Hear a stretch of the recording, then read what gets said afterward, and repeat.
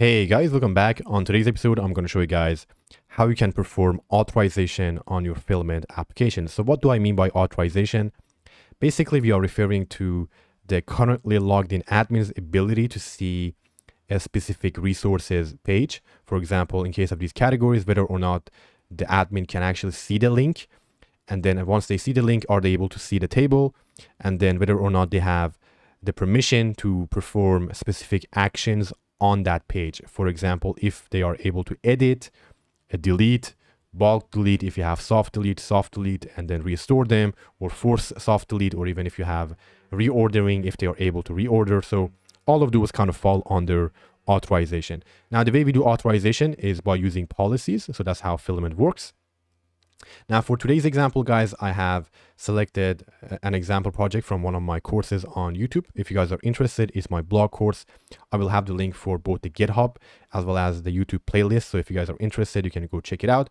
Now, it's not required for you guys to use the exact same code. As long as you have any Filament application with at least one resource, you should be able to follow along. It's actually very simple to do. So let's go ahead and do that real quick. So as you guys can see over here, I have my Filament folder, and then under my resources, I have 4 resources, which is basically exactly the same as what we have over here. So let's go ahead and kind of for the first example, we are going to create an authorization or a policy for our categories. Okay, so the way we do that is by creating a policy for the model or the resource we want to handle or control the authorization for. So in this case, it is categories. So I'll open up the terminal. We can use artisan to do that. And we need to type in PHP artisan make policy. And if you guys are not familiar with policies, I do have a video on my channel. I'll try to add the link in the description, or you can just search it on my YouTube channel. There are also really good tutorials on YouTube. So if you just search Laravel policies, I'm sure you find something good. And in this case, we can go ahead and name it a category policy. And I'm also going to do -- model category to get some of the boilerplate code. So we need to go ahead and create this policy. Now I'm going to go ahead and follow this naming convention, category followed by, or model name followed by policy. So Laravel can automatically detect it, so I don't need to register it. So I'll hit enter. So now that we have created this policy, guys, by default, again, if you add this tag model followed by your model name, Laravel will go ahead and add a bunch of methods for you. Now, all of these methods actually are the methods Filament expects, right? So, and all of these correspond to a specific action on Filament. So view any refers to whether or not the user can see this table over here, right? Now, by default, Filament doesn't add the view modal, but if you had that, this would refer to basically if the user can view that specific resource or not individually, right? Again, create kind of makes sense, right? If the user has permission to create or not, new resource or not. And then there is one for update, which is same as edit and update. There is one for delete. And then if you have soft deletes, restore and force delete. Okay, now we need 2 more extra ones for for bulk delete and bulk restore. So those are not generated by Laravel by default. So we need to go ahead and actually copy these and add them as well. So for bulk delete and bulk restore, so we need to do delete any. And we don't need the second argument for these. We need restore any for restoring, basically bulk restoring, and then force delete any for that one as well, right? Now, if you guys are interested, I will have the link to the documentation below. Basically, this is the list of methods you need to add in your policies. So again, delete any, force delete any, and restore any are mentioned over here. In case you forget that, I will have the link in the description, or you just can search authorization in the documentation and you should be able to actually find it. Okay, so now that we have done that, guys, basically if you're returning true, that means the user has permission to perform that action. Basically, for example, just like this, we can say return true. I'll hard code it for now. So if you return true, it means the user has permission to perform or view that action or that page. And if you return false, basically means they are not able to do it. Now, on my case, and this user refers to the currently logged in user. Now, for my case, on my user model, I have 2 kind of helper methods. One is to check if the user is an admin, and then one to check if the user is an editor. So these are kind of 2 separate roles I have on my application. So in this case, I'll go ahead and only allow admin to view categories. So we can go ahead and do something like this. Super simple. User is admin, and again, this method returns a boolean. So if the user is an admin, it returns true. If not, it will return false. So I'll go ahead and I'll add that for all of these guys. So let's go ahead and do that.